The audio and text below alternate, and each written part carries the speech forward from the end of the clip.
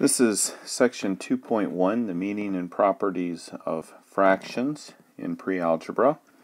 Fractions seem to be what everyone hates in math, and we'll see if we can maybe clear up some confusion and some hatred for the poor fractions in this lesson.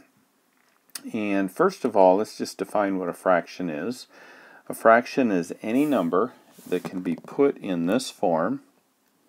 A and B are both just any number. So in a form where one number is over the top of another one, which is actually, in the last section, remember, that was a division sign. It's basically the same thing. And the bottom number, B, cannot be equal to 0. And we'll go into some reasons why that's true later on, but right now just suffice it to say that the bottom number cannot be 0. And that's all a fraction is. Now, what do the parts of a fraction mean? Well, this bottom part, called the denominator, is how many pieces the whole is divided up into. So if we have a pie, that bottom number 4 says that the whole pie is divided into 4 pieces.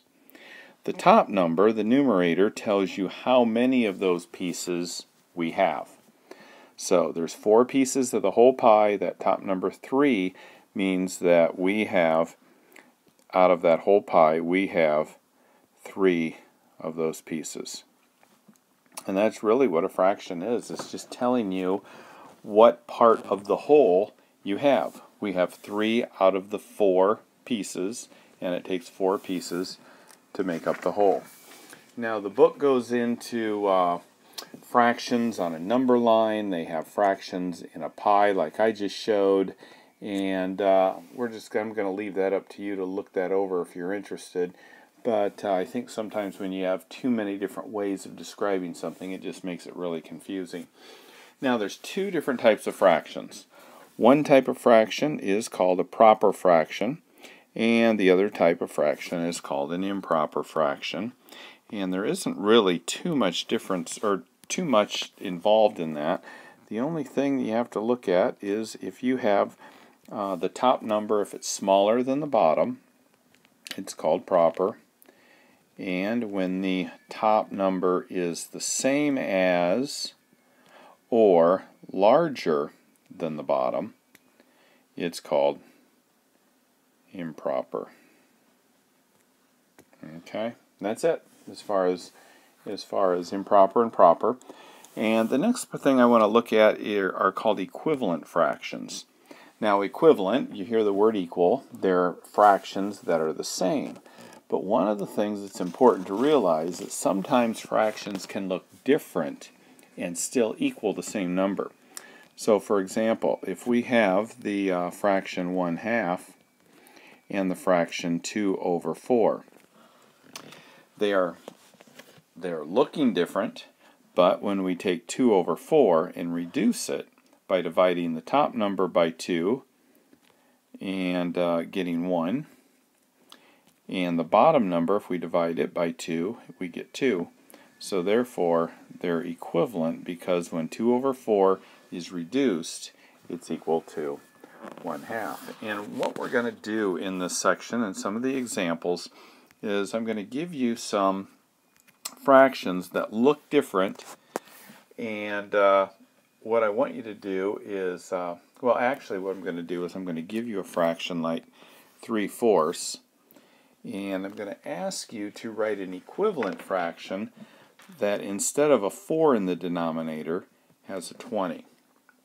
So that means the top number needs to be changed so that some number over 20, when it's reduced, will equal 3/4.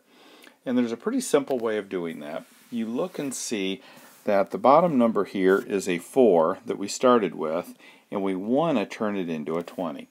So how did we go from a 4 to a 20? What did we have to multiply 4 by in order to get 20? In this case, it's 5.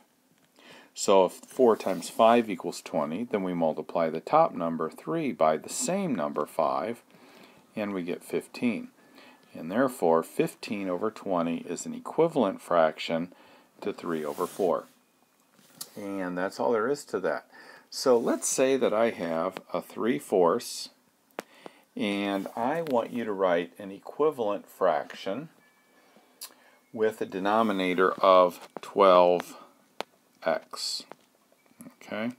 So I had to go from 4 to 12x. Well, in the last chapter we learned about multiplying numbers with letters. And if I multiply this 4 times 3x, what does that mean? It means I multiply the 4 times the 3, and I can't do anything with the x except drag it along with me. So 4 times 3 is 12, and the x gets drug along. So that means I have to multiply the top number by 3x, and I get 9x. So 9x over 12x is the same as 3/4. Now that works all fine and dandy when the fraction that we're looking at has bigger numbers than the fraction we start with. So like we started with 3/4, and one of the examples was I wanted to change this to a 20. So I wanted to change the 4 to a 20. So I just found a number, 5, that I could multiply by 4 to get 20, and I multiplied the 3 by 5 and got 15, and that gave me an equivalent fraction. So I went from small numbers to large numbers. What if I want to go from large numbers to small numbers? So I want to change 10 over 12 to some number over 6. Well, I just do the opposite of multiply. I'm going from, when you multiply, you're going from a small number to a larger number. When you're dividing, you go from a larger number to a smaller number. So I'm going from a 12 to a 6. Well, how do I get from a 12 to a 6?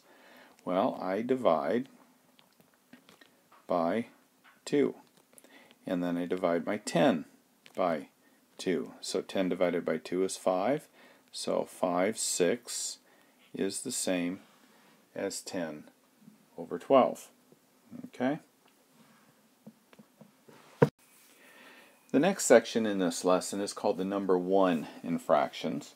And there's two situations that happen in math that have to do with fractions and the number 1. The first situation is when a 1 occurs in the denominator, like 3 over 1. Well, when you have any number over 1, the answer is, or it can be reduced to or simplified to, just that number. And you don't even need to put the 1 on there. But it's good to know because sometimes you need to know that 3 is the same as 3 over 1 because you're going to use that maybe later in canceling fractions and things like that. The second situation occurs when the numerator and the denominator are the same. Anytime the numerator and the denominator are the same, it doesn't matter what number is in the numerator and denominator, if they're the same, the answer is 1. Okay? So, that works well too when you're reducing fractions. So it's good to remember that any number over itself is 1. Any number over 1 is itself, is the numerator. Okay, so let's look at comparing fractions, the next section. When we're comparing fractions, we're trying to see which of the fractions is larger and which one is smaller. The only way you can determine which fraction is larger or smaller is if the denominators are the same. If I have a number like 1/2 and I have another fraction 2/3, just by looking at those you can't necessarily tell which of the two is larger and which of the two is smaller. So you have to make common denominators in order to make that decision. So what I do in this particular one is I'm going to put the 1/2 here and the 2/3 here, and we'll just get rid of these. And what I'm going to do is I'm going to find a common denominator. So what is the common denominator, the smallest common denominator of 2 and 3? Well, one of the next number that 2 goes into besides 2 is 4, but 3 doesn't go in 4. The next one it goes into is 6. 2 goes into 6 3 times, and 3 goes into 6. So that ends up being your least common denominator. So how do I go from 2 to 6? Well, I multiply 2 times 3, and that gives me 6. And remember, whatever I do to the bottom, I have to do to the top, so I'm going to multiply the numerator 1 times 3 and get 3/6. So 1/2 is the same as 3/6. Alright, now we're going to do the same thing with our 2/3. We're going to make that 3 into a 6. So what do we have to multiply the 3 by to get it to be a 6? A 2. And that gives me a 6 on the bottom. And what do I multiply the top number by? I multiply it by 2 as well. So now I have 3/6 and 4/6. Now I can compare the two. And all I have to do is look at the numerator. The 3 is smaller than the 4, so 3/6 is smaller than 4/6. Or, if we go back to our original equation, 1/2 is smaller than 2/3. Okay, so we find common denominators and we multiply both the denominators by a number in order to get that common denominator, and then we multiply the numerator by that same number and we compare the two. And that is it for section 2.1.